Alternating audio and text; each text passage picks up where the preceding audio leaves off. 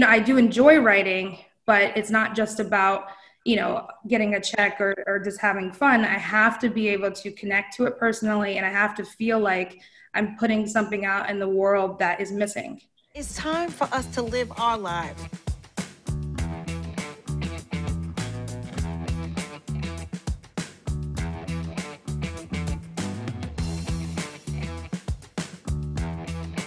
Damn, 2 times back to back? And it was from the back too.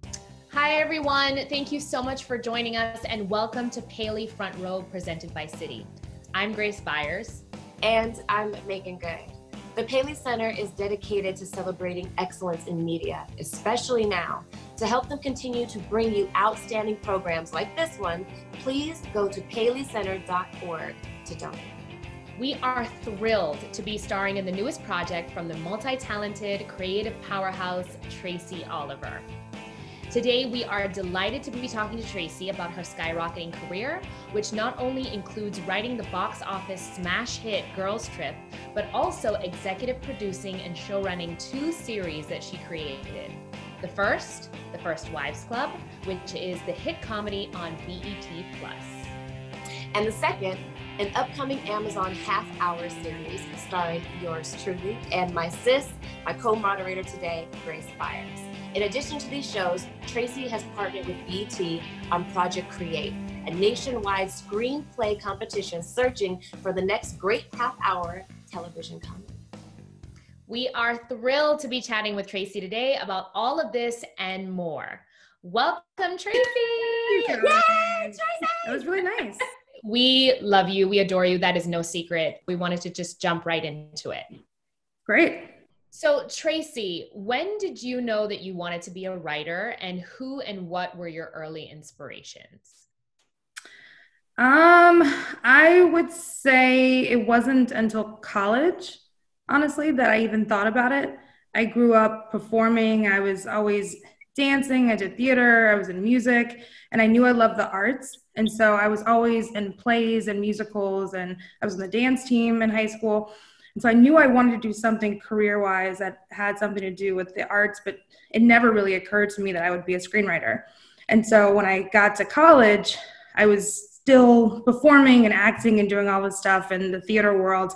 And then I just got kind of frustrated because I was always kind of cast as like, the Rizzo and Grease kind of character, like the sassy sidekick. And not that I have any disrespect for Rizzo and Grease. It's like maybe the best character ever. I wanted to do something a little more and a little different.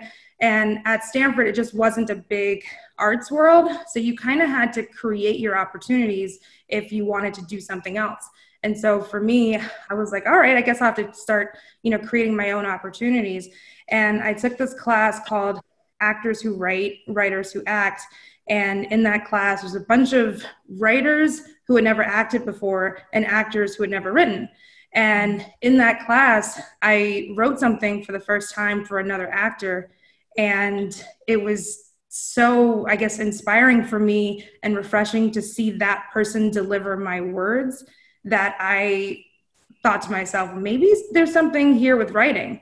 So that was the first time that I started to write. And then I would write things for myself and then write things for other people. And I just got so much pleasure out of seeing people perform my words that by the time I graduated from college, I was kind of almost totally behind the scenes. I was directing and producing and writing for women of color. Honestly, those are the people that I was the most inspired by because I was writing stuff that I wanted to originally act in myself. And then it became an inspiration for me to write for women that needed my voice or women that needed opportunities that other people weren't writing for them. And so I became that person in school that was writing for the women that weren't given an opportunity to act a lot. So that was kind of the first time that I realized that I loved writing. And I guess for inspirations, I would say Shonda Rhimes was a really big part of my college life. When I was in school was when Grey's Anatomy was first coming out, and it was such a hit show. And then when I found out a Black woman was behind it, I could not believe that a Black woman was the genius behind like amazing show that we all watched in like record numbers from week to week. And that's when I realized, oh, okay, so someone like me can have a huge career in television. But she was the first person I think that I connected to something that I was watching in real time. So Tracy, you created and you executive produced the first Wives Club. How did that come to you from BET? Well, it originally started at Paramount Network. And I think this was right after Girls Trip had come out, and Paramount was developing a TV series. And not only have I seen the movie, it's one of those movies that me, my mom, and my sister, we all are totally different personalities. And it's like one of the few things that we all love together. And so for me, it meant something because I was like, yeah, I used to watch this with my mom and my sister. And that's what I said in the meeting. And I was like, I love that movie. Why? And they're like, well, we're thinking about rebooting it into a TV series. Would you be interested in taking it on? And I thought that was a dream. Honestly, I was like, wow, with 3 women in it, and it's a movie that I love, that I've seen before, I would love to figure it out. And I asked them, is it okay if I write it for 3 Black women? As you guys know, that can be a risky question to ask. But for me, I was like, if I'm going to do it, I want to do something different. And I want to do something that, feels personal to me. And surprisingly, they said, yes, absolutely. And at that point, I was like, all right, I'm going to go home and I'm going to come up with a take and come up with new characters and a new way into it, but also that very much so homages like the original movie, because I love the movie and I wanted to make sure that I maintained, the through line of that and the heart of it, which really was about women of a certain age feeling like they're not beautiful anymore and they're not powerful and invisible and all of those things, and then rediscovering it. What that means for them is 3 different things. But by the end of the series, all 3 of them regain their confidence and their power. And, it's a beautiful friendship story as well. So I was really, really grateful to get that opportunity. So one of the things that I love about your work, Tracy, is that your repertoire has a through line of writing, producing, creating works that uplift and make space for experiences and stories of Black women. How important is this for and to you? I always considered my writing to be like an activist / writer. I never just wrote because, I thought it was fun even. I wrote because it was necessary. And for me, when I was coming up, I just didn't see a lot of stories dedicated to Black women in particular. And so much of our self-esteem and so much of our how we feel about ourselves is rooted in representation and what's available to us and what we see image-wise. And there was not enough, I think, showing Black women in all of their facets, showing that we're silly, showing that we're fun, showing that we love, showing that we marry other Black people. I felt like Black love, I felt like Black friendship. All these things were not shown in the media enough. And so for me, it became a priority to be the answer to that, to start writing stuff that I knew if I wanted to see that stuff, other people wanted to see it too. And my world is full of joy and laughter and love, and it's a lot of Black people in my orbit. And when I turn on the TV, when I was going to the theater, I was like, where are all these things that I know exist, and where are all the experiences and the people, my family, my friends? I was not seeing them on screen. And particularly in the comedy space, I think people sometimes forget Black joy and forget Black love and happiness. And so that in particular became my thing. It was, no disrespect to the slavery movies and the biopics, those are important and they have their place. But as Black people, we're so much more than just struggle and pain. And I wanted to make sure that, the stuff that I created at least showed that other part of Blackness, which is so joyful and such a delight. And I specialize honestly in just stories that I find uplifting and fun and entertaining. And if I can do it with women of color in particular, that's when I feel like I'm the most inspired. I love that. I want to take it back to the First Wives Club just a little bit. What was that experience like, adapting it from the book and from the movie? And what do you think is different that you put into it? And what were the challenges that you faced along the way? I think the biggest difference is when you're writing about divorce and you're writing about marriage and it's with Black women, it takes on a different tone. It takes on, different elements that I think weren't necessarily a part of the original movie. And, what I mean by that is even with the character of Hazel, Jill Scott's character, her husband leaves her for a younger, more mixed race version. And that was something that in talking to the writers in the writers' room about, we wanted to talk about colorism and how usually in the Black community, the second or third wife is more mixed and younger and more stereotypically attractive because they have Eurocentric features. And we wanted to touch on that because we were like, it's not just that Hazel is dealing with her husband leaving her for a younger woman. He's leaving her for a woman that's less Black than her and what that means, and dealing with the pain of a woman over 40 who's also not feeling as beautiful because her husband has decided this version of Blackness is more attractive. And so having to kind of unpack that in a writer's room was really painful for us because, it's something that we all see in our everyday lives and we have to, deal with. But that's the type of thing that we brought to the new version that was not in the original version. But, the universality of it is that it's just tough being a woman, period. And it's tough being a woman aging.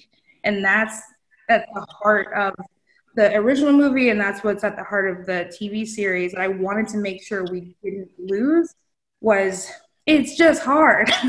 Yeah. Hard. You have to keep fighting to stay relevant and keep fighting to feel like you're beautiful and worthy. And women in particular have that so much harder than men. And that was something that I definitely feel like was in the original and in the new one. And it was something that I had to fight for because when I was first approached to do the show with Paramount, they wanted to do it with women in their late 20s and early 30s. And I said, I think you undermine the whole point of the original series if you leave out the age element. Because, in your 20s, that's not there. Like you think you're hot, you can't imagine a world in which you feel invisible and feel irrelevant. And for me, it was really important to maintain the age part of it because I was like, no, that's the heart of it. And that's what I wanted to make sure that we put in the original. So those are things that I had to fight for. And I think, by the end of it, the heart was still there. And a lot of people teared up at the end of the first season. Like I teared up with the movie. So I felt like we did our job with it. And I was really happy with the show.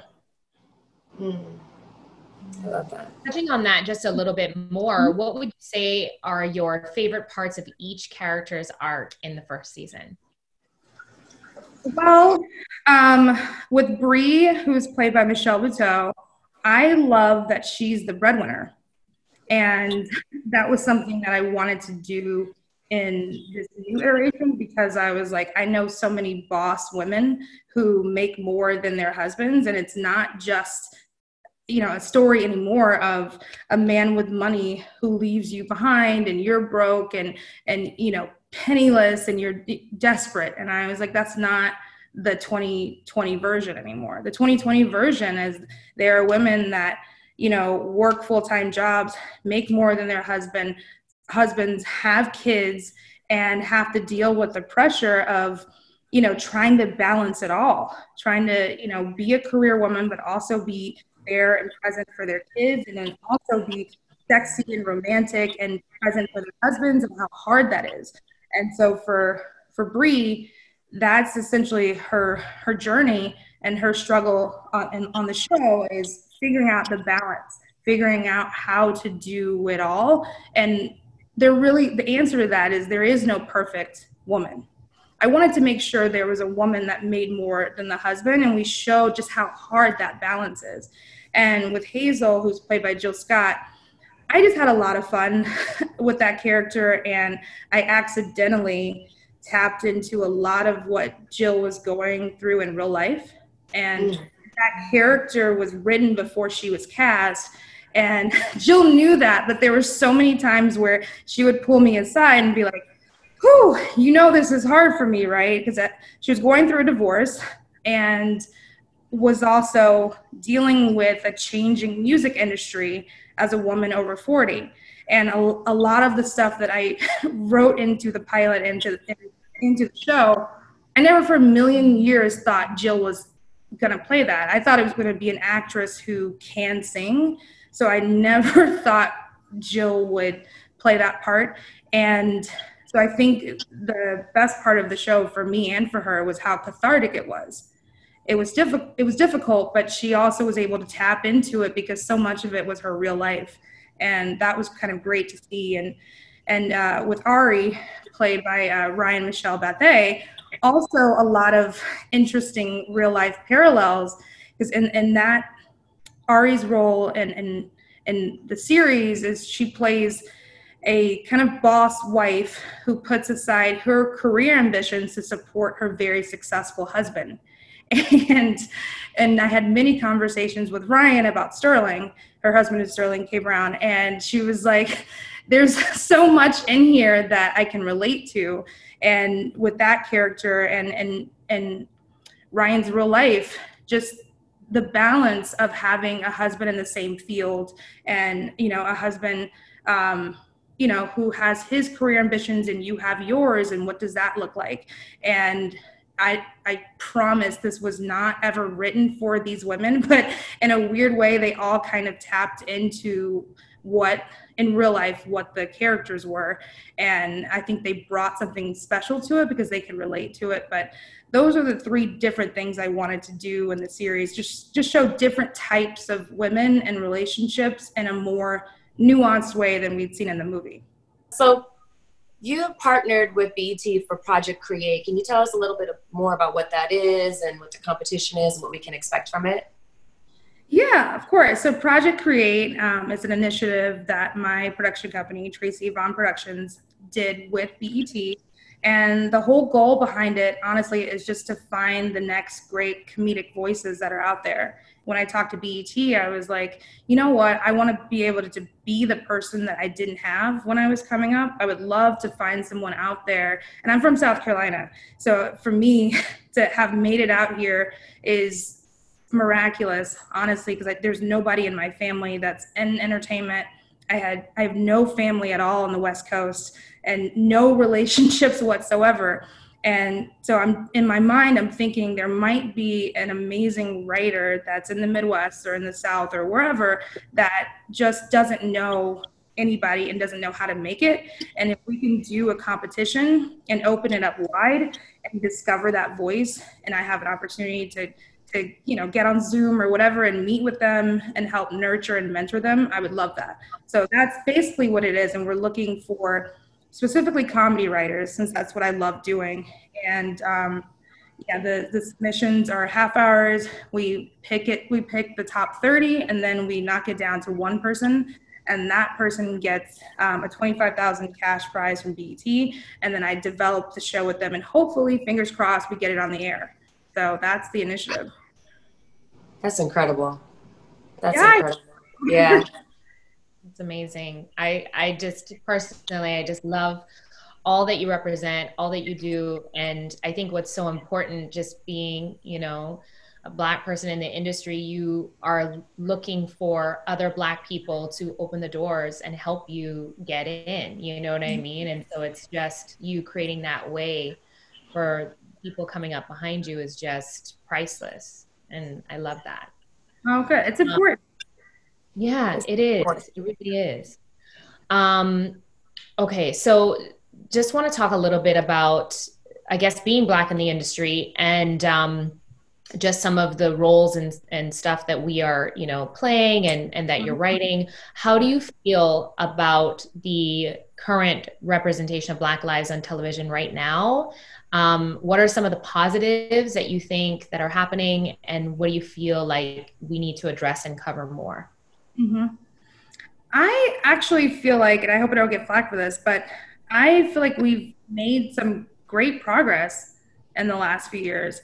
And I say that as someone, when I was coming out of film school, was told to not write Black characters because there's nowhere to sell them. That was literally what I was told. They're like, you can put a Black person within a white show, but if it's all Black characters, I don't know what to do with that. And this was what professors were telling me and producers in the industry, that at that point, there was nobody, like, especially in the comedy space in particular, this was pre-Blackish, this was pre-Insecure and pre-Scandal, and just pre all of these shows with Black leads in them, and pre-Empire, and they just didn't exist. So people were telling me to stop writing about Black characters unless it was within a white show, like a white show. And I was like, that's really depressing and awful.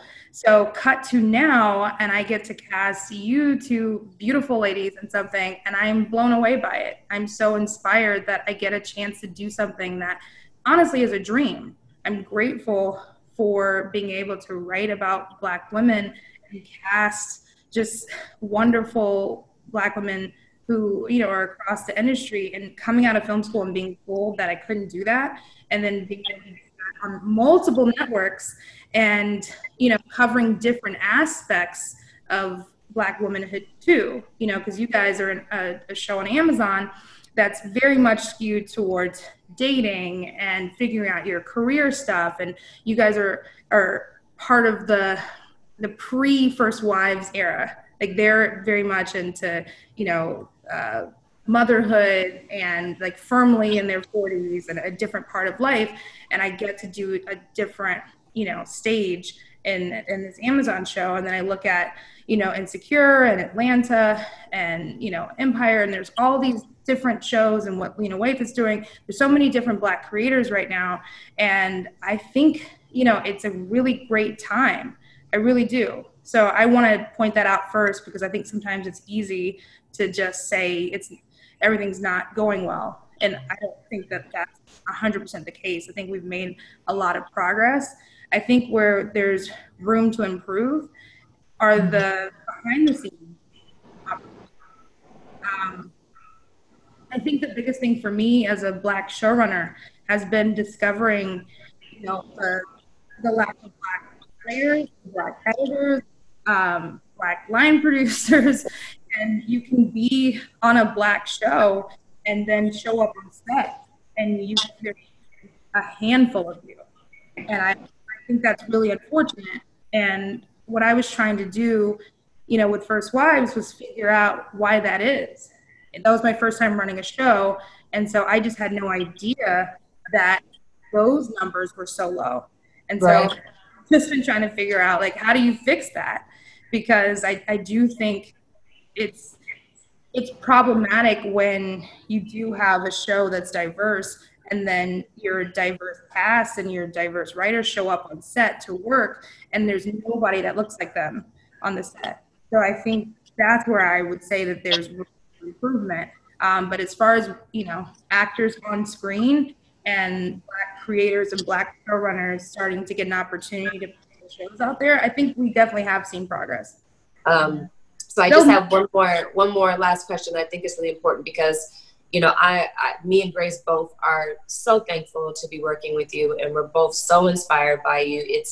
It's such a beautiful thing to like watch you walk around set, and for you to have the audacity to just be great, and to just be the leader of this ship. And so what would you give aspiring writers that want to get into the business or have started writing but they're not sure if they're good at it, or just trying to pursue their dreams? What would be advice that you would give them along this journey?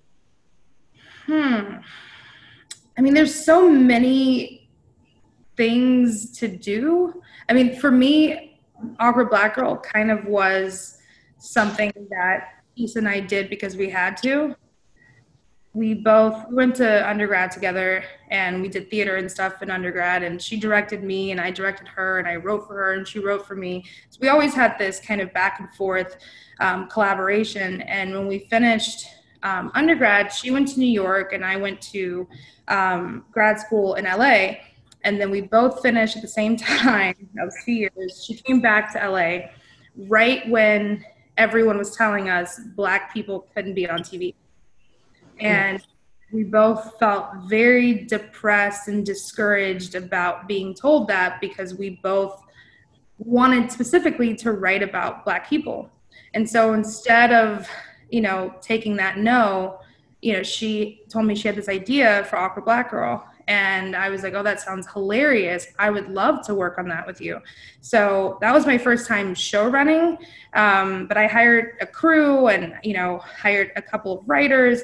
And by the end of it, we had gotten, New York Times and CNN and like all these different major publications had started profiling it.